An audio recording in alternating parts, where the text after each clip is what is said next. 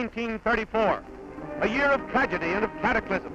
Nations trembled the day King Alexander I of Yugoslavia and Louis Barthou, the aged French foreign minister, was shot down in Marseille, assassinated by a Balkan conspirator in a scene of gripping human drama and pandemonium. The regicide was cut down and beaten to death on the spot, but his dastardly deed has brought Europe to the very brink of war.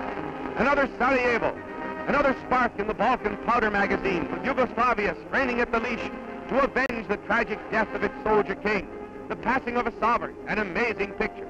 So long live King Peter II, the happy 11-year-old schoolboy snatched by fate from his childhood to inherit the uneasy throne of Yugoslavia.